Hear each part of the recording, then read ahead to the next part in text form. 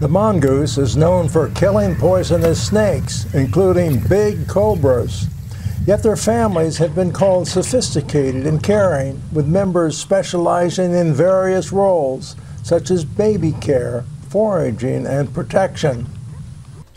Michael Kant, professor of evolutionary biology, says, "Don't be misled. The banded mongoose is an aggressive warmonger. Neighboring clans line up against each other like armies. They're violent," says writer Graham Lawton, "brutally murdering and maiming their rivals. They ruthlessly expel close relatives from the group and kill them if they won't leave, commit infanticide, sometimes against their own offspring, and engage in cannibalism."